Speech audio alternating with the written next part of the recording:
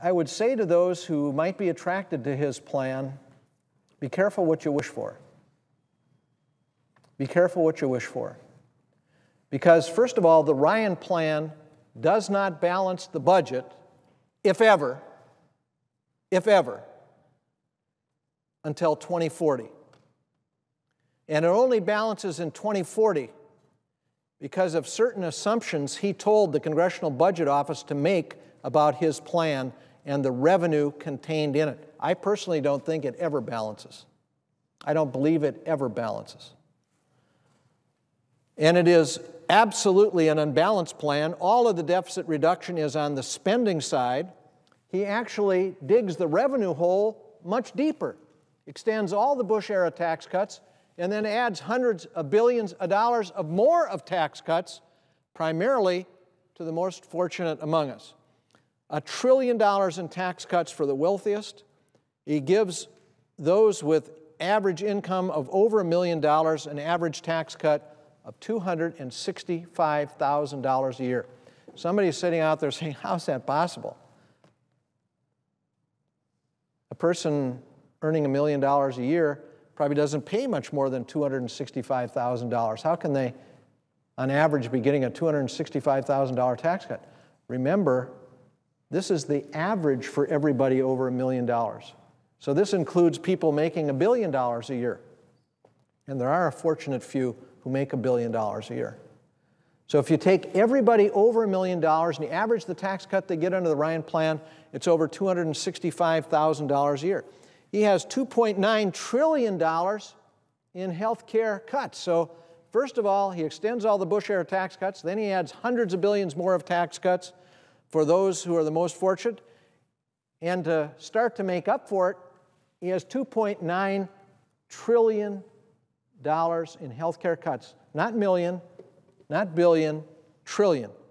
He repeals health care reform, he shifts Medicare to vouchers, and he block grants Medicaid and cuts Medicaid drastically. Now, Mr. President, who benefits from Medicaid? Well, low-income people, disabled people, but also a lot of middle-income people in this country benefit from Medicaid because their folks are in nursing homes and they've spent down their assets, and the only way they can stay in the nursing home is that Medicaid picks up the tab. There are hundreds of thousands of families in America, middle-class families, who've benefited from Medicaid because that's what's paid the nursing home bills for their relatives, their mom, their dad, their grandpa, their grandma. That's the truth. The Ryan budget also dramatically cuts the safety net for seniors, children, the disabled, increases uninsured by more than 30 million people. You're going to increase the number of uninsured by 30 million. Well, if you're not uninsured, why should you care? I'll tell you why you should care. Because if they aren't paid for by insurance, they're going to be paid for by all the rest of us. Because the hard reality of how the healthcare system works in America is this. If you're in a car accident, you don't have insurance, and you're taken to the hospital, you're treated. And if you don't have insurance to pay for it, and you don't have resources to pay for it, guess who pays for it? All the rest of us pay for it.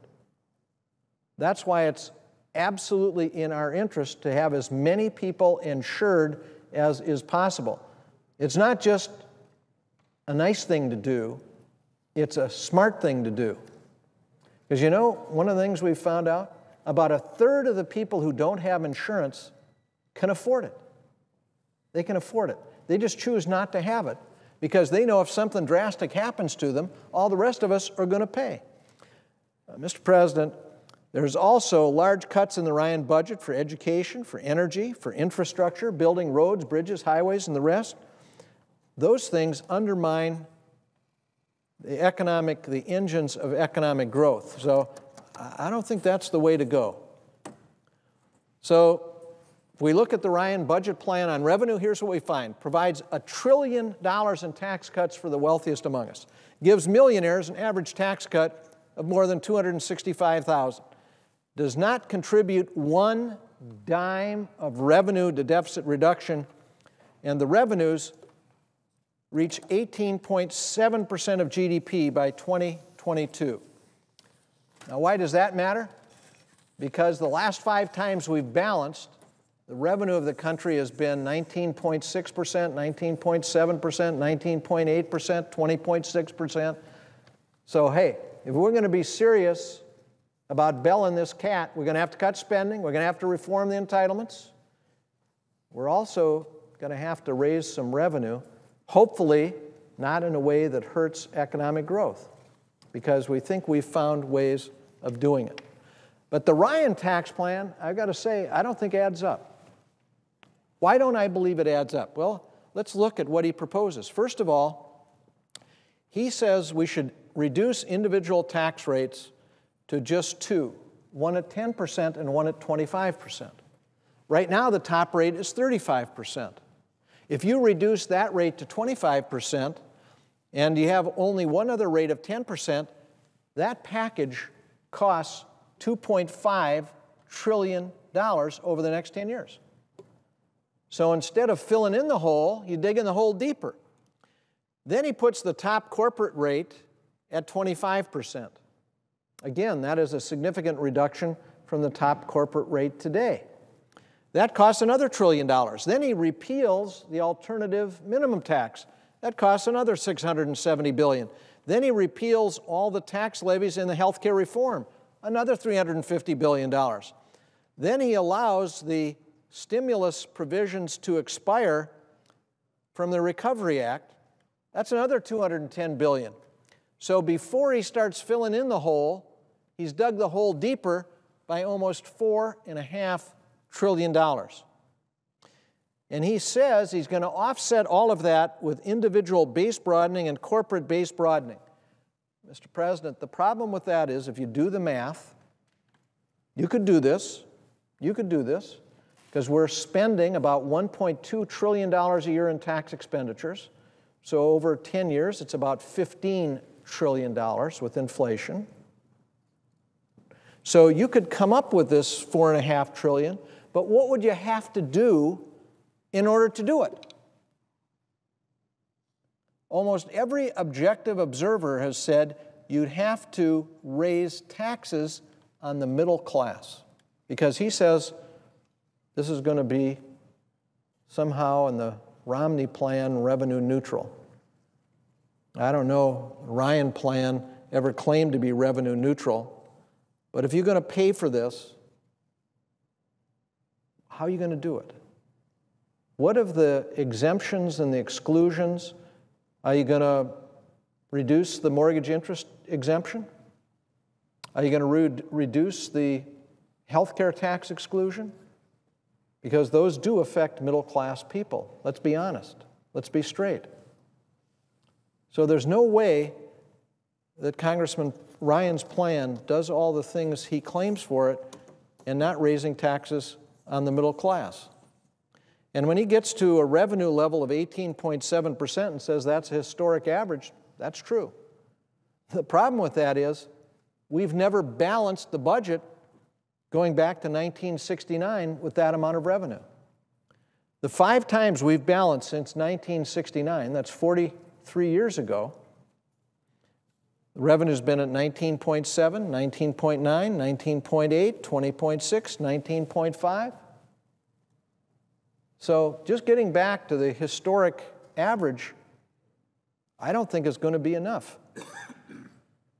If we're looking at what it has taken to actually balance the budget in our history, we can see you got to be very close to 20%. And by the way, these levels of revenue were before the baby boom generation. And the baby boom generation, that's not a forecast. That's not a prediction. Those people have been born.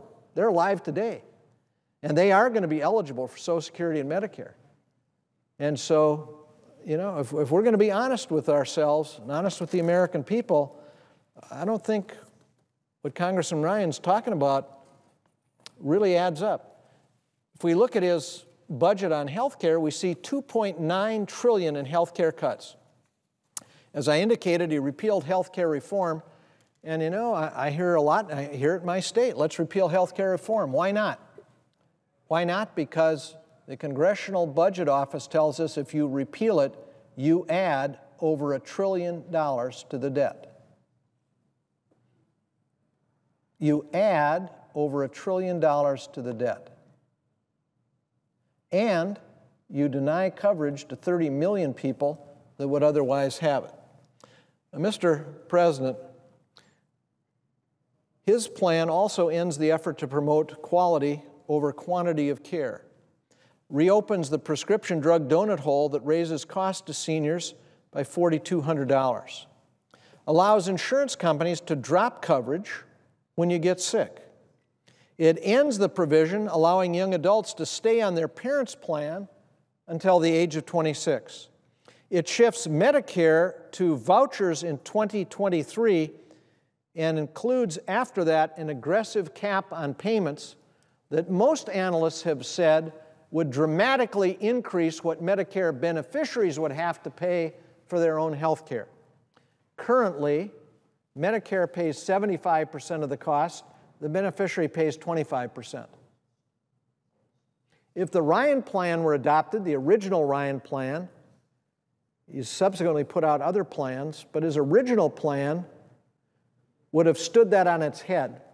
He would have Medicare beneficiaries paying the substantial majority of the cost. Instead of Medicare beneficiaries paying 25%, he'd have them paying 68% of the cost, Medicare beneficiaries. Now, I've got a brother that's gravely ill in a hospital, Medicare eligible. I can tell you, he's getting phenomenal care, very costly. I tell you, it would break our family. If we had to pay 68% of the cost instead of 25%, it would break our family. And we're a middle-class family. I'm talking about the extended family. So, you know, these things have real consequences. Anybody that thinks these are just, you know, political statements and they don't affect people's lives, oh yes, they do. They have a profound effect on people's lives. And the Ryan plan block grants Medicaid, shifts the cost to seniors, children, disabled, and states. Mr. President, I really don't think that's the path America has in mind. Look, I like Paul Ryan. I agree with him that we're on an unsustainable course. I was on the Bowles-Simpson Commission with him, but unlike him, I was one of the 11 that supported the recommendation of Bowles-Simpson. And of the 11 of us who did, 5 are Democrats, 5 Republicans, and 1 independent. That's about as bipartisan as you can get. There were 18 commissioners. We had to get 14 to get the recommendations to a vote here in the Congress. We got 11. That's 60% of the membership voted yes. 5 Democrats, 5 Republicans, 1 independent. Paul Ryan was part of Bowles-Simpson. He voted no, because it wasn't just the way he wanted it. You know what? It wasn't just the way I wanted it either. I hated things on almost every page of that report. But as I told my staff, the only thing worse than being for it would be being against it, because it would have got us back on track. It would have lowered our deficit and debt by $4 trillion and done it with revenue and spending cuts and reform of entitlements. You know, maybe not as much on any one of those areas as I would do, but you know what? It would have made a profound difference in the economic future of this country. Perhaps the most striking thing to me in all the speeches at the Republican convention was the claim by Congressman Ryan, the attack on President Obama for supporting $716 billion in Medicare savings. Why was I so taken aback by that? Well, because I've read Congressman Ryan's own budget. His budget has precisely that same level of Medicare savings that he now politically attacks President Barack Obama for supporting. Boy, you see what former President Clinton said? He said, that takes real brass to attack somebody for something you have done. Congressman Ryan, you know, I mean, when you give a speech, a major speech, before tens of millions of people listening, and you attack the president for supporting $716 billion in Medicare savings, and you've got the exact same savings in your budget, shame on you. Shame on you. Mr. President, the Catholic bishops reviewed the Ryan budget, and here's what they said. They said it fails the moral test. These are the Catholic bishops of America. And look, they got issues with the president too. I understand that. I understand that. But this is what they said about the Ryan budget. They said it fails the moral test. The nation's Catholic bishops reiterated their demand that the federal budget protect the poor and said the GOP measure fails to meet these moral criteria. Mr. President, I think they got that right. Here's what a former Reagan economic advisor said about the Ryan budget. This is Bruce Bartlett, former Reagan administration economic advisor. This is what he said about the Ryan budget. And again, this is a former President Reagan economic advisor. Here's what he said about the Ryan budget. Distributionally, the Ryan plan is a monstrosity. The rich would receive huge tax cuts, while the social safety net would be shredded to pay for them. Even as an opening bid to begin budget negotiations with the Democrats, the Ryan plan cannot be taken seriously. It is less of a wish list than a fairy tale, utterly disconnected from the real world, backed up by make-believe numbers and unreasonable assumptions. Ryan's plan isn't even an act of courage. It's just pandering to the Tea Party. A real act of courage would have been for him to admit, as all serious budget analysts know, that revenues will have to rise well above 19% of GDP to stabilize the debt.